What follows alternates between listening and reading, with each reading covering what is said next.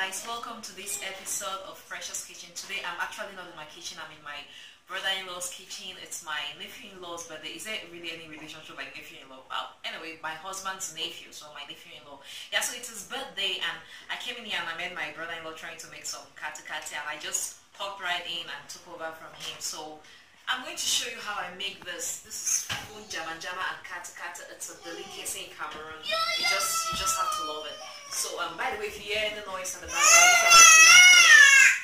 yeah. So let's get started with the ingredients. Okay, right here we have Njama Njama. We actually get this here during the summer, and this is frozen. So I'm going to defroze it before cooking it. And then here we have tomatoes. I have a lot because I'm using some of it for the Njama Njama, and I'm using just a little bit for the Kati Kati. And then we have this apple is not part of the cooking. Sorry, I don't know why it's there. Okay, we have onions, and then we have just this ginger and habanero pepper, some peeled garlic, just to give the Kati Kati some heat. This is totally optional if you don't want any garlic in your food, in your Kati Kati, because it's really like a plain traditional dish, but I love doing that. Okay, so now we have the flour for the fufu. This is semolina, but normally we use corn flour, but since I couldn't lay my hands on corn flour here, we are going with semolina. And then right here we have palm oil. What is Kati Kati without palm oil? I mean, this is what gives it that authentic ethnic flavor.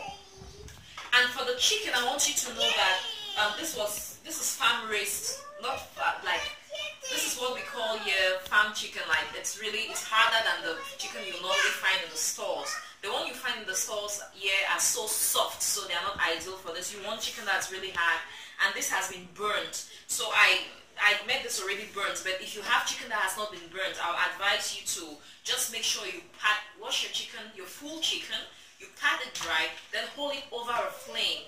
If you can have a flame, you hold it over it and let it, make sure it burns it. You know, when it burns it, it gives it that smoky flavor, and that's just so delicious. So let's get started with the cooking. So this is my Kati Kati in the pot, my Kati Kati chicken in the pot. I've put in some water to cook it. Remember, this is really hard chicken, so I wanted to cook it to perfection. When it's like almost done, then I'll go in with my tomatoes, onions, palm oil, and I'll show you that. Okay, meanwhile, on this other side, I have water for my fufu. So while the Kati Kati chicken is cooking, I'm going to make the fufu, and I'm going to make the Njama Njama in the other pot. So when the water boils, I'll show you how I make the fufu. My water for fufu is almost boiled, but before I make the fufu, I want to just start frying the tomatoes for the vegetable. That's the Njama Njama. So I've been heating up some vegetable oil. You could use palm oil if you like, but I prefer doing this with vegetable oil.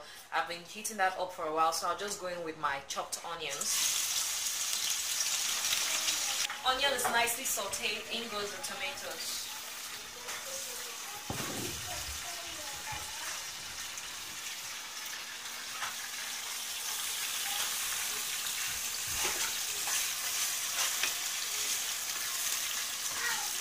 I'll leave this to fry until it's really, all the acidity is gone and it's really, nice. While that fries, I'll make the fufu. Yes, to make the fufu, you just, first of all, some people go with their flour straight into the boiling water.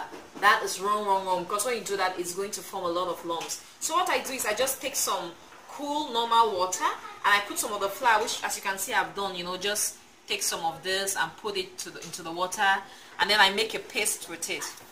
And then, this is a little too thick, so I'll just add in a little bit of water to it, just so loosen that up a little bit. So this is what goes into the boiling water first, then the rest of the flour comes in. My water is boiling for the fufu, so I'll just reduce a little bit. I have to be really careful, so that will get added as I go on.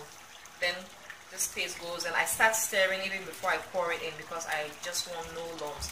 So I do that gradually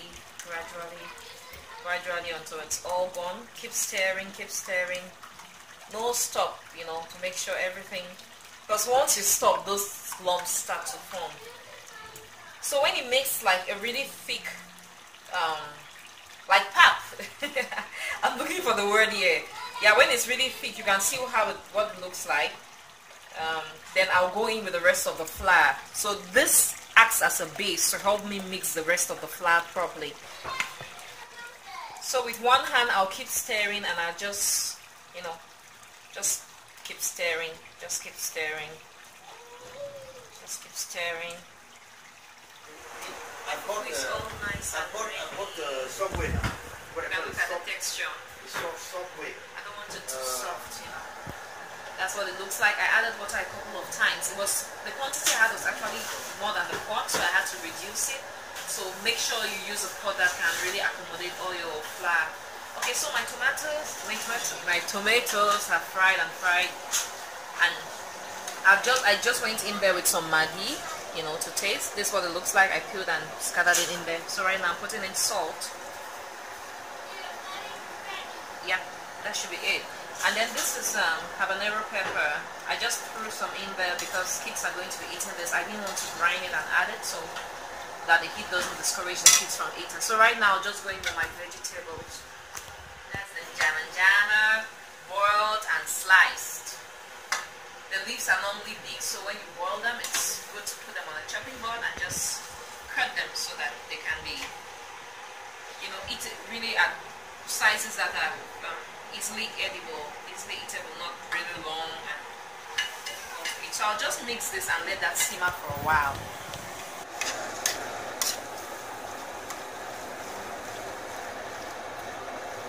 Njama is nice and ready.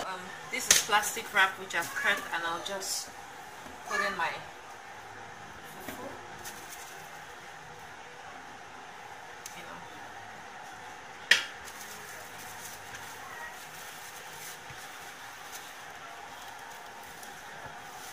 Like that. Make them any size you want. The chicken has boiled and boiled and boiled and boiled, and I'm sure it's like, you know, ready. But you can't really overcook this particular kind of chicken because it's really hard. So it's at this point that I put in my Maggi. I seasoned it with salt when it started boiling, so I now put in Maggi, and then I'm also going to put in the tomatoes, onions, chopped garlic. I left out the ginger because I didn't want to go through the peanut right now. So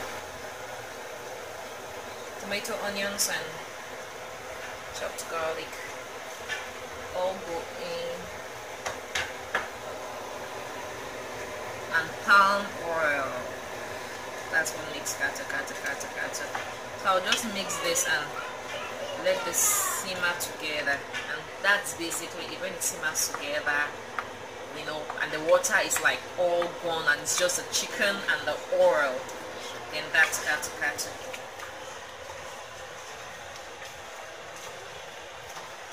And pepper is really important in kati kati, but I just dropped in my habanero because again kids are going to be eating and they don't like pepper, so I just dropped in the pepper so that those who want it can press it in their, you know, in theirs. So I'll show you what it looks like when it is done.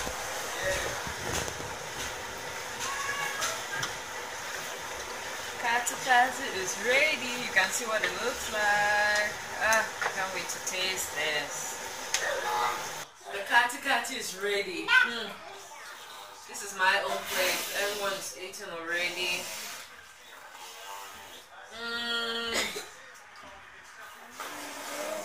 Thank you so much for watching this country episode of Precious Kitchen. To get this recipe, you'll find the link in the description box below. The recipe will be on my blog, just in case everything was so overwhelming for you. You'll get the step-by-step how to make the fufu, the vegetable, and the kati kati. Thank you so much for watching. See you next time. Bye-bye.